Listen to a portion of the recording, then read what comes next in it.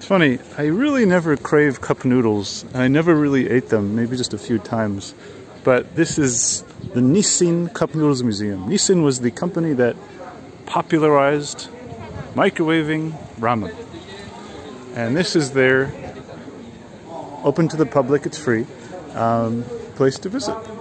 And I really have no idea what to expect. Sumimasen. There's no idea what to expect. So, I have no idea.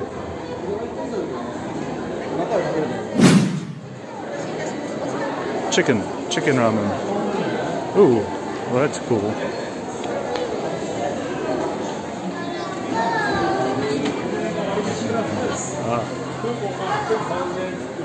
How about that? Sukseki Minrui. Wow, this is all different types of cup noodles that have been around. I wonder if they have that mystery meat. Actually, that's a literal description of it. I saw it in Tokyo a few years ago. It said mystery meat. And it was definitely Nissin.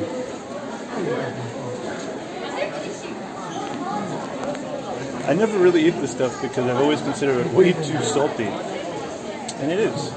But there's got to be some unusual flavor that I want to try. And of course there are many. It's just, here. Salt off. It basically means less salt. So less salt from what? Generally these cups have 70-80% of your daily requirement of salt intake. But, so these are different types of miso ramen and soy sauce ramen. So this is from Sapporo, Asahikawa, Hakodate, Sapporo again. And these are all in Hokkaido. Omi, so this is I think Gifu Prefecture, north of Kyoto by Lake Biwa.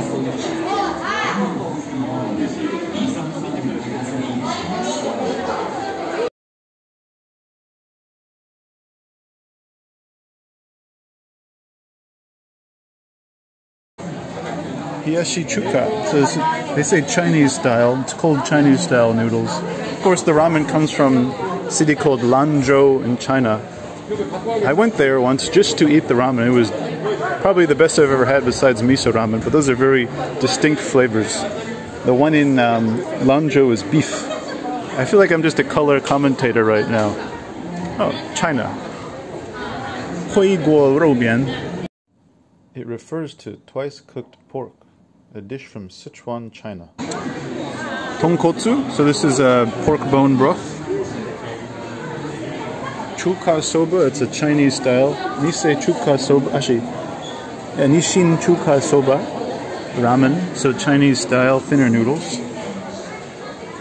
But ochadzuke, so this is generally made in a teacup, kind of.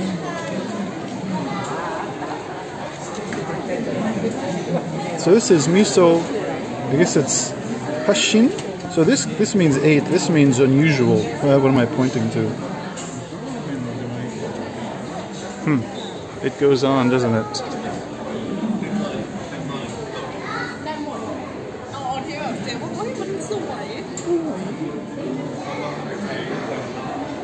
Drama theater? The drama is that people can eat this stuff regularly at any convenience store. There's the drama. Let's see if they have sodium. Yeah, natrium. Sodium, but that's a lie. It's a lot more salt than that. Oh, what have we here? Better not go in here. Where's my box? Ooh, look at this.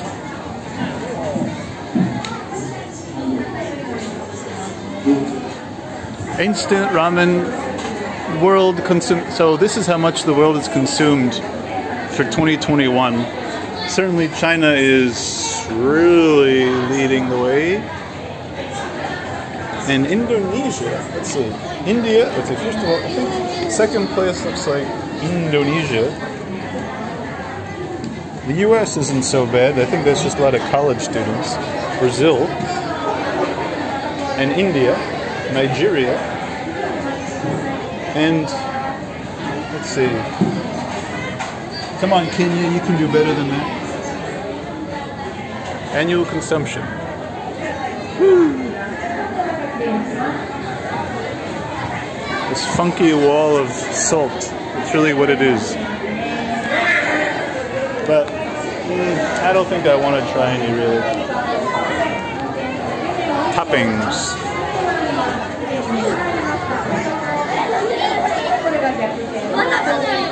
Why is this so special? I don't intend to cut the line. Certainly don't want it. Look at all these toppings you can get. And don't forget to disinfect your noodles.